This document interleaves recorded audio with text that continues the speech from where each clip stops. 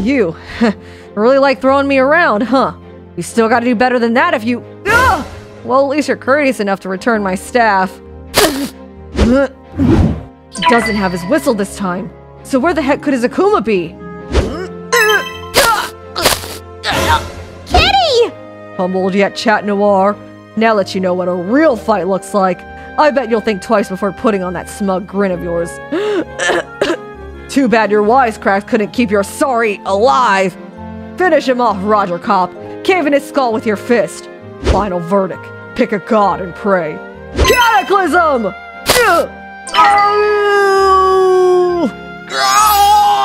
System error. Heavy structural damage.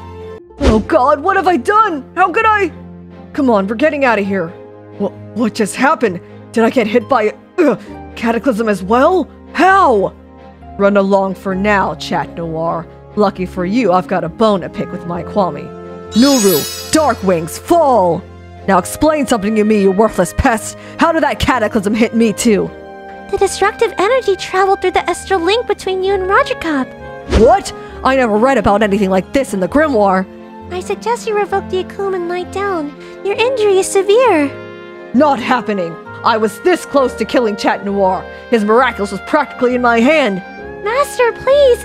Your excessive anger will only make the decay spread faster. Oh, whatever. I can just akumatize myself later and reverse this damage. My power isn't strong enough for that to work. I don't think you understand what you're dealing with here. Cataclysm is the very essence of destruction. Getting hit with such a power is a death sentence. The only thing capable of reversing Cataclysm is a Ladybug Miraculous. In other words, you're doomed to run away, slowly and painfully. Then I'll have to double down on my efforts. That isn't what I was suggesting. Meanwhile, Flag Clausen. I can't believe it! I used Cataclysm on a person! Oh god, I've made a horrible mistake. Really, kid? That's what you're worried about? Look at you, you're an absolute wreck! Cracked pelvis, shattered ribs, punctured organs. If it weren't for your Miraculous, you'd be dead right now. I know, but that man I struck is normally a decent guy. Harsh at times, yes, but it's part of his job. How could Sabrina ever forgive me for killing her dad? What will Ladybug think of all this?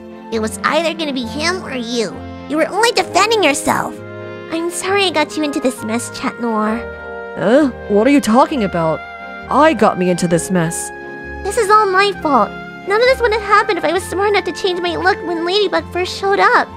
I should have known better than to keep the bluish black hair and pigtails look. I only put my hair up like this because an old friend did it too. Soquilin, her name was. She and I love to do the whole twinsies things. I never would have thought it'd get so many people hurt now.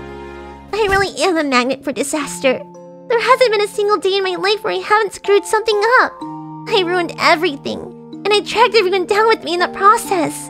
All I ever done for people is hurt them. Including you, Chat Noir. You wouldn't have been so badly injured had it not been in the way. It's probably a good thing I didn't get the chance to confess my love to Adrian today. I just ended up hurting him too. Why did I have to become a failure? Why must I bear this curse? Hey, Marinette? I don't know who's been telling you these things, but they're not true. No, they are. I just can't do anything right. That isn't what I've noticed. For what little I may know about you, I am certain about one thing. You are an extraordinary person. The number of truly incredible things you've done within this school year alone is a feat all on its own. For one, you made a hat that was noticed and approved by Audrey Bourgeois of all people. And she's difficult to impress. And that's not the least of it. I've heard all kinds of stories about the things you've done. You got to make an album cover for one of France's biggest rock stars. You helped to form and design the costume for a budding indie band. You won a big gaming tournament with one of your companions. You're always trying to help those around you, rarely expecting anything in return. You're living a dream life, Marinette. You are by no means a failure. Flag, claws out. Now then, I think what I have to say next is better said personally. Marinette, considering all of your achievements and the kindness you've expressed to all of us, I think you might just be one of the greatest people I've ever met. It really is no wonder why I can't see anyone else being the girl behind Ladybug's mask. Adrian would be very lucky to have you in his life. Tell him your feelings as soon as you see him again.